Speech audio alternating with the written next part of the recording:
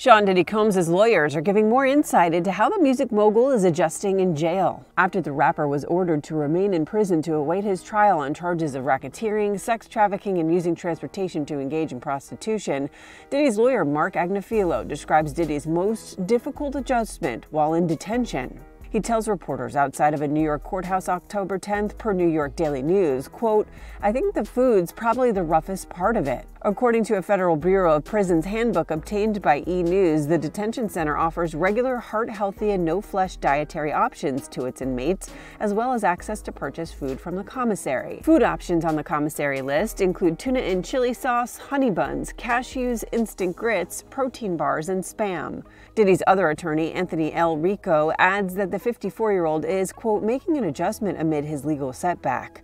According to NBC News, he says, quote, "Sometimes the more you push a person down, the stronger they get. Nobody's okay with staying in jail." Diddy has pleaded not guilty to the charges and is currently being held at the Metropolitan Detention Center in Brooklyn. Amid his incarceration, Diddy has been placed on suicide watch. It's a common practice that is not indicative of the mental state for high-profile individuals upon admittance to a federal facility. Diddy's trial is set for May 5th, 2025, with the Grammy winner likely to testify in court.